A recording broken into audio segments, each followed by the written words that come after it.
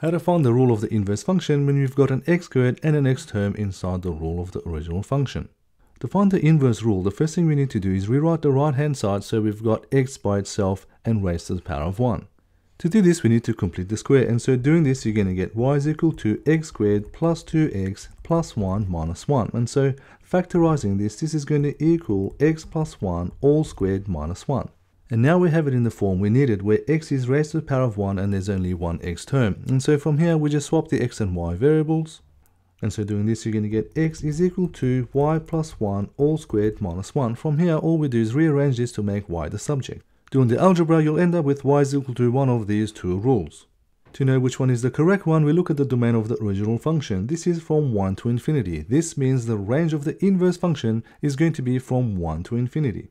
Therefore, the inverse rule is going to have to be the positive rule, and so this is equal to the square root of x plus 1 minus 1.